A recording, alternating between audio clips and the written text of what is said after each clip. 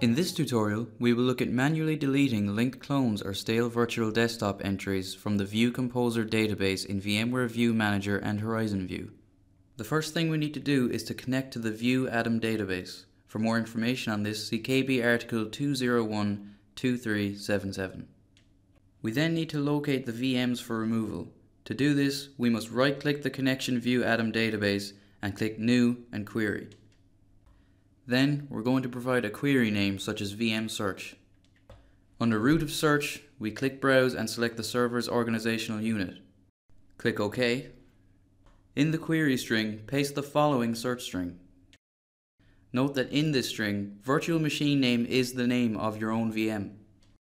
Once we've done this, we click OK to create the query. Click the query in the left pane.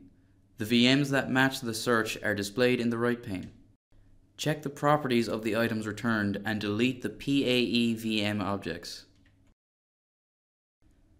To remove the linked clone references from the View Composer database, open SQL Manager, Databases, View Composer Database, and Tables. Open the following table and delete the entire row where the virtual machine is referenced under the Name column.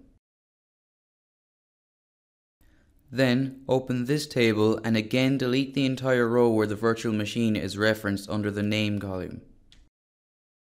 Then, open the following table and find the virtual machine reference under column VM Name and note the ID. If you try to delete this row, it complains about other table dependencies. Open the pdisk info table and delete the entire row where the symclone ID is referenced under the parent ID column. Open the base disk keys table and again delete the entire row where the symclone ID is referenced under the parent ID column. In the symclone table, delete the entire row where the virtual machine is referenced.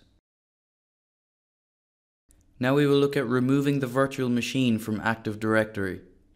To remove the virtual machine from Active Directory, log into the domain controller as administrator.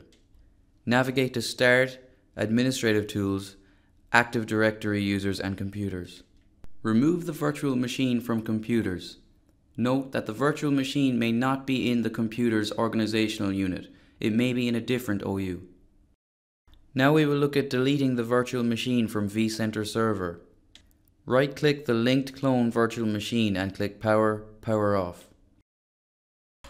Right-click the linked clone virtual machine again and click Delete from Disk.